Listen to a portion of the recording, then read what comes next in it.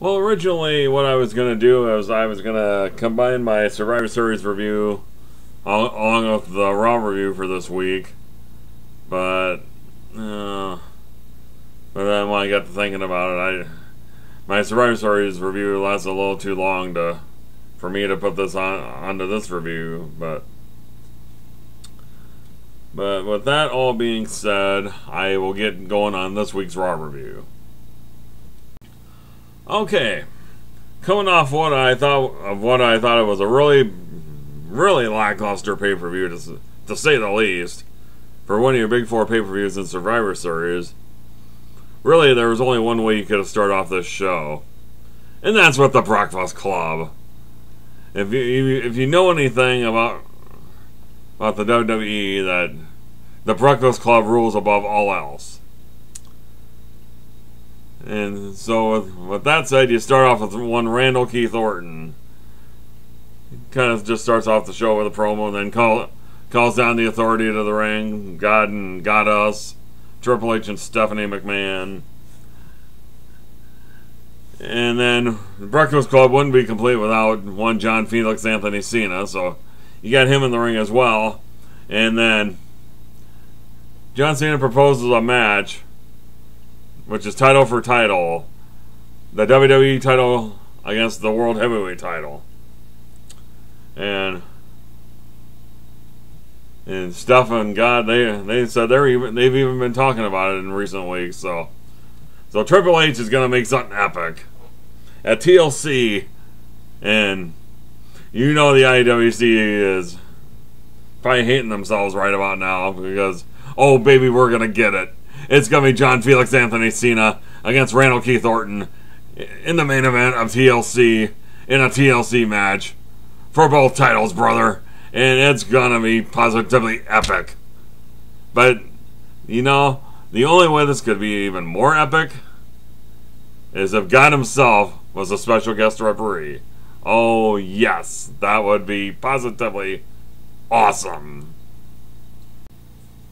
So your first match of the night was a kind of a rematch of Survivor Series 6-man tag with the Shield against Cody Rhodes, Goldust, and Rey Mysterio.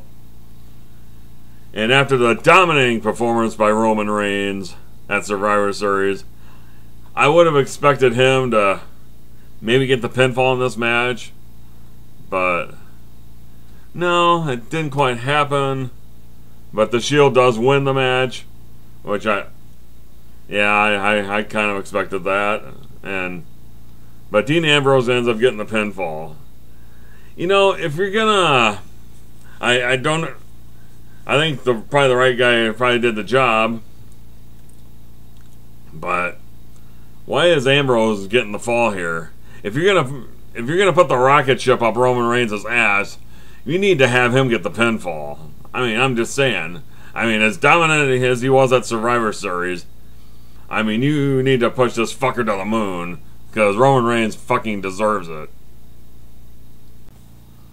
So you had a Miz TV segment with the special guest host of Monday Night Raw this week, Michael Strahan, one of the co-hosts of the Kelly and Michael Show. And you know a segment's pretty bad when you start getting a Kelly Ripa chant in the middle of it. But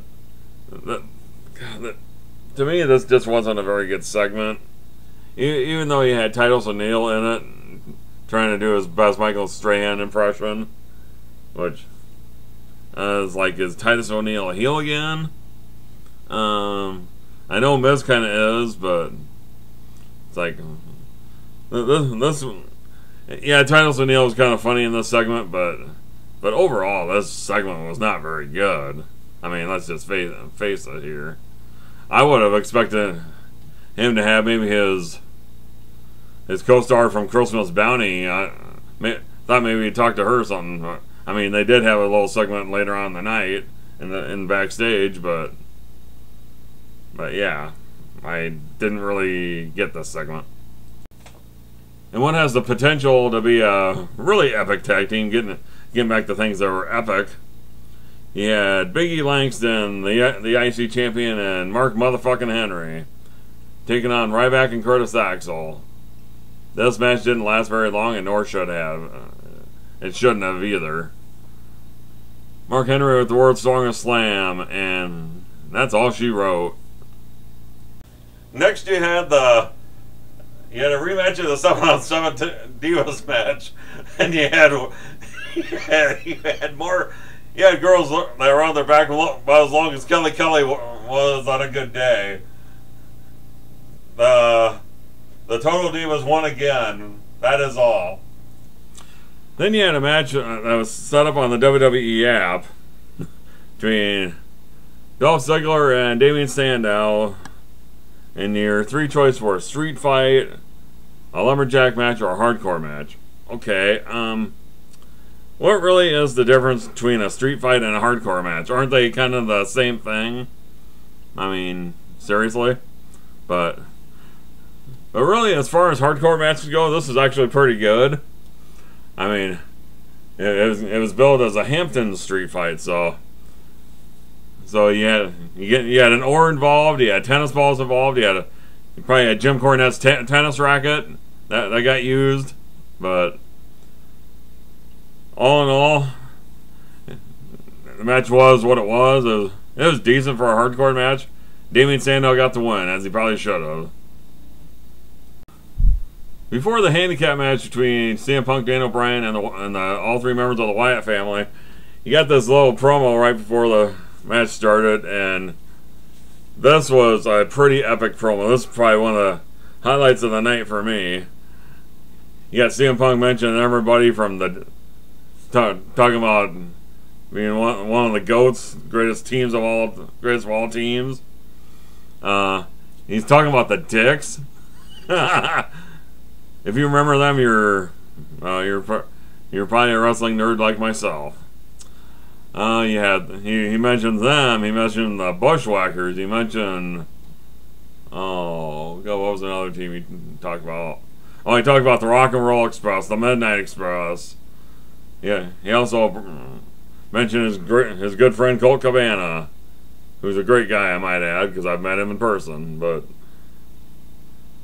getting into the match, I actually thought this match was better than the match at Survivor Series. And even though he had the DQ finish, and Daniel Bryan gets carted off by the members of the Wyatt family, and then when CM Punk goes to help him, or he gets speared by Roman Reigns and triple powerbomb by the Shield. So I just wonder where they're going from here. Or is Punk and Bryan going to have help, like taking on the Wyatt family and the Shield, or what? I'm not really getting what's going on here, but maybe it'll be more clear to me as we get closer to the TLC pay-per-view. Okay, another match that happened at Survivor Series, which was on the pre-show. Kofi Kingston against The Miz. One thing I thought was funny about this at the beginning is that they both slapped each other at the same time, which, ironically, this is kind of a slap in the face to have to sit through this. So Miz wins again, and Kofi becomes more relevant all the time. Alright, then you had the singles debut of Xavier Woods. He was introduced by R-Truth, and one thing I hope they don't do with Xavier Woods is, since he just got called up from NXT, hope they don't make him like a comic relief character. And I really hope they don't do that. I hope they make him more serious. But taking on Heath Slater, and well, Heath Slater is pretty much the jobber for everybody, so why should that change here? Xavier Woods wins. The end. Alright, then your main event, which was made by Michael Strahan in that Miz TV segment. You got Randy Orton and ADR against John Cena and The Big Show. Well, you know, I just had to wonder, why was Big Show even there? He took a punt. Normally, when Orton punts somebody, aren't they out for like a really long time? I mean, Chris Jericho was out for a year, for God's sake.